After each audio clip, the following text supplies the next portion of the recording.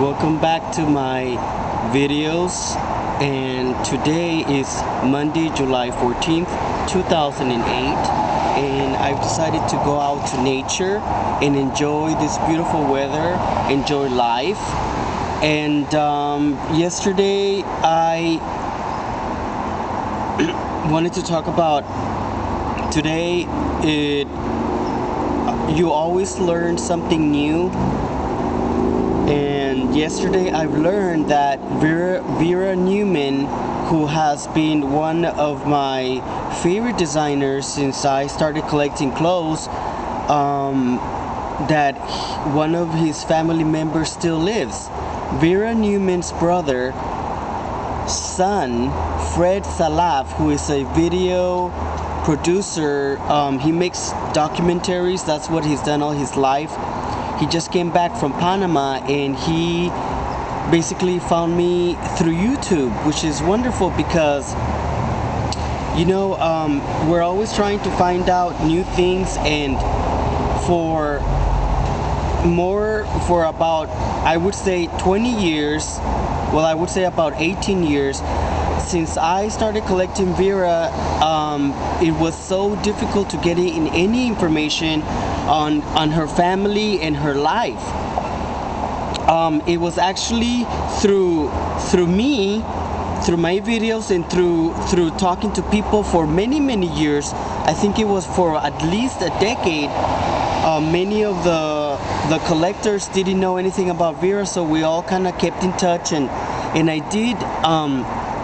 I said that I had a contract with Schiffer Books on creating this Vera Neumann book, and I did sign a contract, but I wasn't getting paid for it to make the book. So basically, naturally, you know, if I wasn't gonna get any money, I wasn't gonna be able to make the book the way that I wanted to do, because I wanted to do a beautiful high-end book. And you know, 8 years ago, you couldn't really do. I think today making books are really easy because you can just, you know, everything is digital. You can take your pictures and send them. But you know, 10 years ago, even it was so difficult to make a book because I would have to hire a photographer to take all the pictures and send them to them. And I think that today would be easier. I just had a lot of problems when I signed the contract, and even though that I was so excited, it was really hard for me to get a photographer, and you know, I was really down. I think it was the year that I was very depressed, so I basically just called Nancy Schiffer, who owns Schiffer Books, with her husband, Peter B. Schiffer. I think it's Peter Schiffer. And I just said, you know, the consequences, and I mean, you know, I said that I wasn't going to be able to do the book. And then that was it. You know, many years have passed, and my collection has grown.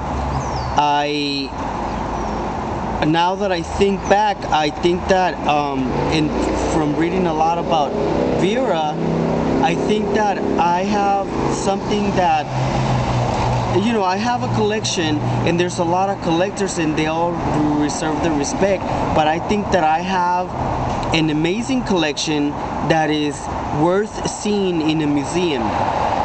And yesterday, when I was talking live on the phone with Fred Salaff, who was Vera Neumann's nephew, because his father was Vera Neumann's brother, and we talked about an hour.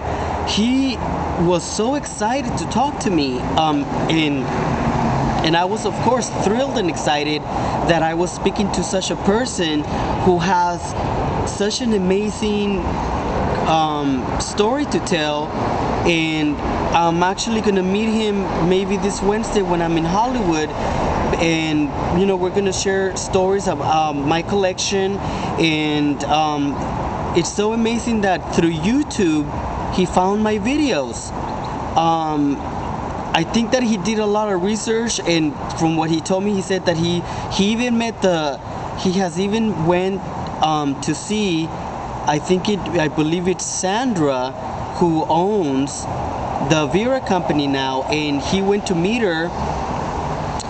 And the Vera Company has an amazing website, of course, and I will be linking the website, the Vera Company website. I will be linking his link to where you can find the old Vera documentaries that he actually made when he used to work for her and his brother. And he made like a short documentaries in the early 70s. I think it was 1971 when I was actually born, that he was already making this documentary, and it reminds me so much of Grey Gardens. It is live and raw footage of Vera in Tibet, I think, and then another one in the studio creating beautiful works of art. And it was just so exciting. And you know what? This is going to be the beginning of a beautiful relationship, not just with Fred Salaff, because I appreciate my elders. I appreciate every artist, especially people who have done many more things than me and who have met beautiful people and who have been to beautiful places, because I love life, and life is sacred. But I'm just so excited that it is a beautiful relationship between me and Fred Salaff that is about to start blooming, and he will probably help me create the book, or I'm going to help him create a book, just on Vera alone, not my entire history of my collections, but of my vintage couture collections that I've been collecting for 20 years, but also that I will be probably in contact with the Vera Company, which I think Sandra is the owner, I think that she is more excited on Vera, the life that she had, of course our company as well as a designer, but I think it all has to do with one thing: loving art. And money is no object when you love art. And I think that it is a wonderful thing that I come across designers and artists who are not interested in making money. They're interested in people showing their art, because as you can see in my website, in my MySpace, in all my Facebook, and here in my Truman Show, and like over 10 amazing websites where I have a lot of my stuff, that I don't sell anything. I don't sell anything. I just do it for the love of art. And I hope that this inspires you.